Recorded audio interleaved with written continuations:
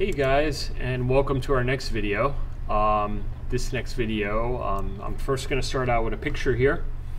So we're not learning bio, but this is something you guys might be familiar with from elementary school. All right, and this is the metamorphosis of a butterfly. All right, so that word metamorphosis means change. All right, and you can see egg, small caterpillar, large caterpillar, the pupa stage, and then finally the adult stage. So in other words, it's going through a life cycle. Okay, the rocks we're going to be looking at, metamorphic, are going to be undergoing changes as well. Okay, and the changes that happen, obviously the characteristics of the rock are going to be changed by whatever they're experiencing. So let's take a look at these. And one thing that stands out right away with these are distorted minerals. Okay, so definitely something you'll see in a lot of metamorphic rocks, distortions of some sort, because the way they're formed, you'll find out. So sedimentary or an igneous or another metamorphic rock that's been changed in the following ways: texture, the way the mineral grains are aligned; composition, the type of mineral grains, by heat and pressure without melting. So in other words, these are kind of like rocks that are near magma or deep underground, being crushed or heated up, but not as much as an igneous rock. Okay, so if they were fully melted, you would have another igneous rock, right? But this isn't the case. So as a result of all this heat and pressure, you end up with distortion of the minerals and rocks present. So where do these happen? Okay, so one place that definitely happens is under where mountains are forming. Okay, so that's what we call regional metamorphism, which we'll get to in a little bit. Also, you can think of it deep within the second layer of the earth called the mantle. And then another place that can happen is called plate boundaries.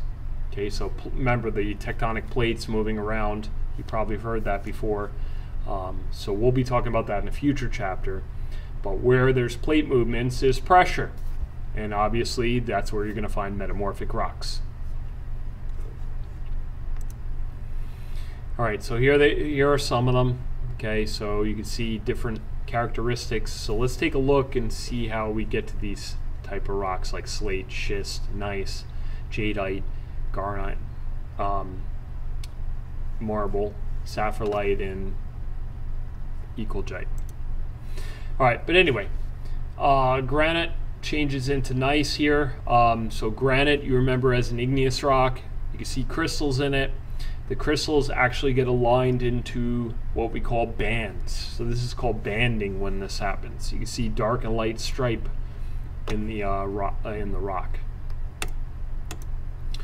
Okay, heat and pressure cause the minerals to change or recrystallize.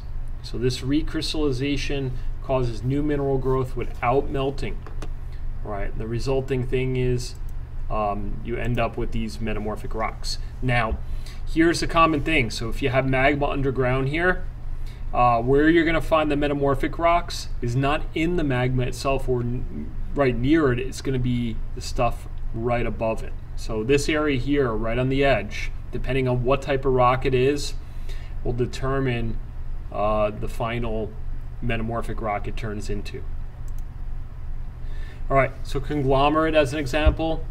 Remember, those are rounded pebbles. Okay, they can actually be stretched and become conglomerate's cousin called metaconglomerate. Okay, so it will be like elongated pebbles, distorted. Shale, which you remember, sedimentary rock, smooth particles, can actually be pushed into little layers, like almost like a pancake, and you get slate. Okay, and some people have slate in their yard. It's very popular for wall stones around landscaping, and also sometimes for patios. Slate also can be further crystallized and become schist. All right, so schist is a layered, foliated metamorphic rock, what we call it, and you'll see little crystals that actually stacked on top of each other.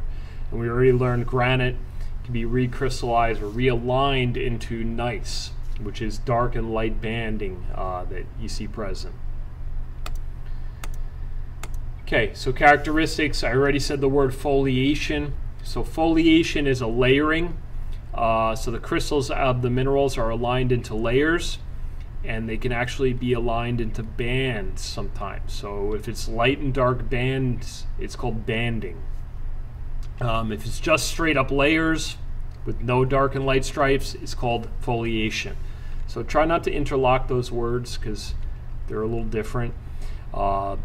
But banding is a type of foliation. Okay, it's just a particular type. Foliation is caused by extreme pressure and temperature, squeezing the rock layers into perpendicular layers. So here's an example of that. So you're pushing down, again, making layers, and the crystals will actually align into those layers. Okay, distorted structures, if the pressure is uneven on one side, you end up with distortion. So curving and folding of the rock layers. Okay, so it's like kind of like taking like a piece of paper like this, and if you push it from both sides, you'll end up with a fold or distorted structure within the rock material, and that happens often. Okay, and you see that in this picture right here we were just talking about. Okay, so regional metamorphism occurs over a large area under usually where mountains form.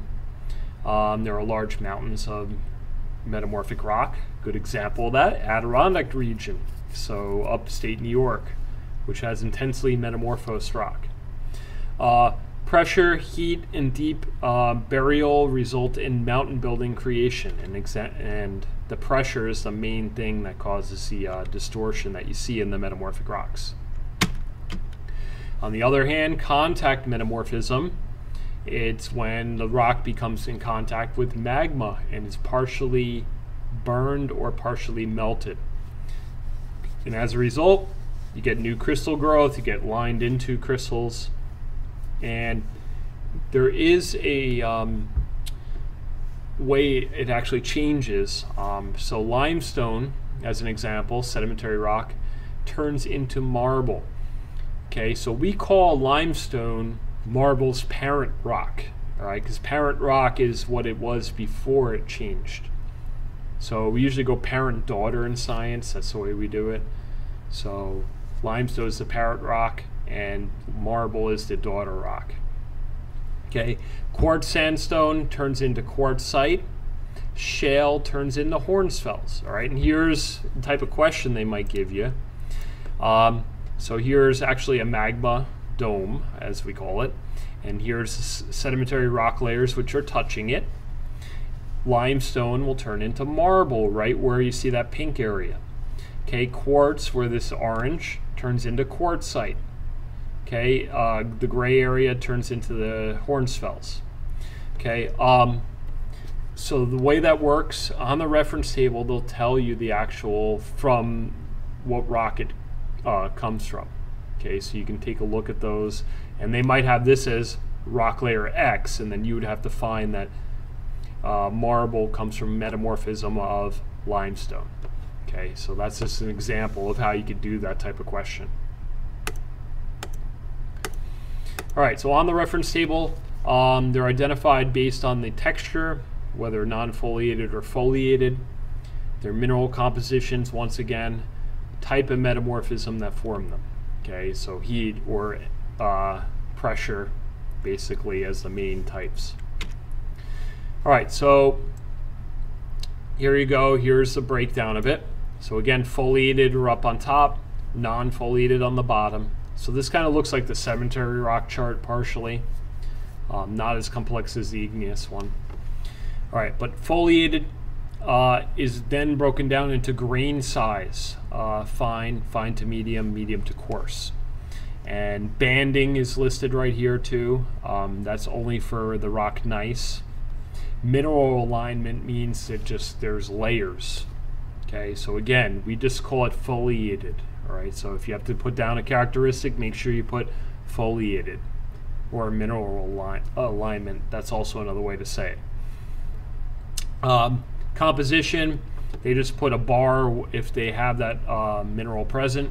So gneiss is made of all these minerals. Schist is pretty much all of them also, but sometimes pyroxene is absent. Phyllite is made of garnet, amphibole, feldspar, quartz, and mica, and slate is just mica. Okay, and these are all regional metamorphism. Heat and pressure increase with depth. So obviously, as you go down the row here, they're saying basically, I guess, they're formed under higher heat and pressure conditions. Okay, and then the ones on the bottom here, non-foliated. So once again, they arrange them in grain size. Composition is very particular with these, except for hornfels, which could be variable. So that means it could be a mixture of anything. Quartz, calcite, and or dolomite. So again, that makes sense because limestone is its parent rock, or dolostone. Various minerals and particles in a matrix. So metaconglomerate, that makes sense because it's made of pebbles that are distorted or stretched. Hornfels is from contact metamorphism only. These are all regional or contact, so either one. And then comments, again, just gives you other information like the parent rock in which they're formed from, and also some other information about those metamorphic rocks you could use in questions. Okay, and the rock names are listed here, and then the map symbols once again in case they have them in the rock layers when we talk about those in a future chapter. All right, so that's it for metamorphic rocks, and we'll see you next time.